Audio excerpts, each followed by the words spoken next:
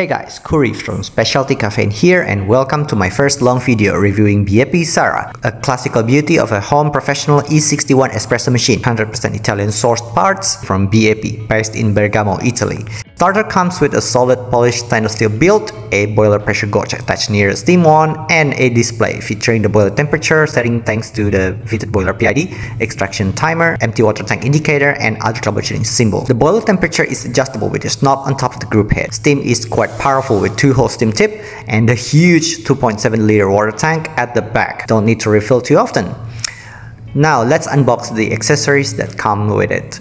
First is a double spout portafilter, a tad bit used because I received a demo unit to test, so can't complain with a bit of stains.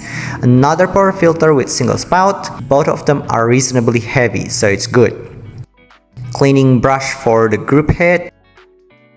A plastic tamper, an unfortunate addition, but will include a heavy-duty tamper when you purchase from us. A single shot basket with a rubber blind for backflush. Remember to do it every day if possible.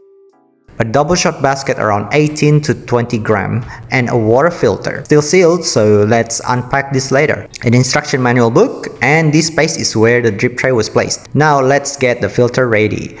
Kinda like a humongous surge. This looks like an ionic water filter that also absorbs mineral.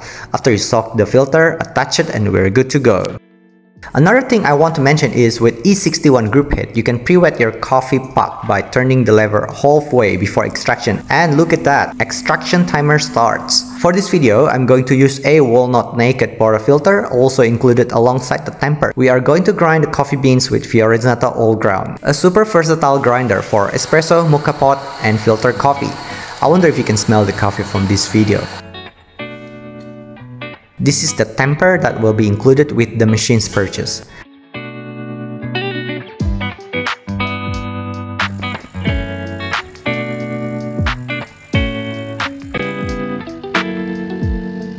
Do note that I am over extracting due to my coffee beans being medium roasted single origin Arabica, so it is acidic by nature.